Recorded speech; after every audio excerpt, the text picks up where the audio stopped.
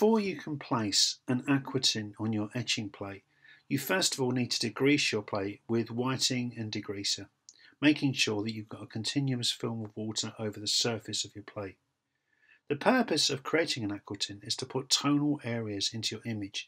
So whilst your hard ground and soft ground produce a lot of drawing to give you tone, aquatint is going to give you much more subtle, expansive areas of tone.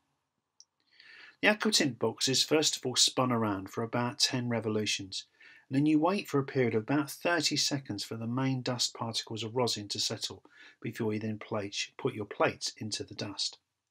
Leaving your plates in the rosin for about 40 seconds should give you sufficient coverage of your plate. When you've done that, take your plates out quite carefully so as not to disturb the rosin on the surface. Place those on top of the grill and then light your gas poker. Place your gas poker underneath one plate at a time and start to heat one of the edges. What you'll then begin to see is the rosin melt and it changes colour. Do this for the plate or plates that you have on the grill, and then you need to make sure that you wait sufficient time for the plates to cool down before you touch them.